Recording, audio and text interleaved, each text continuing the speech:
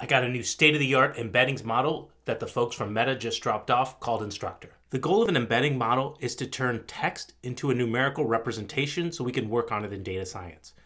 Word2Vec did this originally, where they gave every word a unique representation. The limitation of that approach was there's some words like bond or bat that have multiple meanings. So we moved to transformer models that could take the context of the sentence into account and got better performance. So Instructor goes beyond this by asking what task are we trying to do? And by knowing the task, we can actually get a better embedding.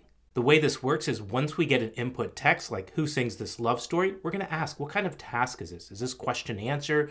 Is it a retrieval? Are we doing some sort of classification? And that's gonna affect the final embedding. To illustrate the value of using instructions, they give this example where we see two phrases when we're not using instruction that seem like they're similar together. I mean, they both have 4 words, they're very close to each other. But once we add the instruction, the embeddings then move farther apart, which actually line up much better with our intuition of what these words mean. Hey, you can grab this model from the Hugging Face Hub. I found it super easy to grab and was able to start using embeddings within a couple of minutes.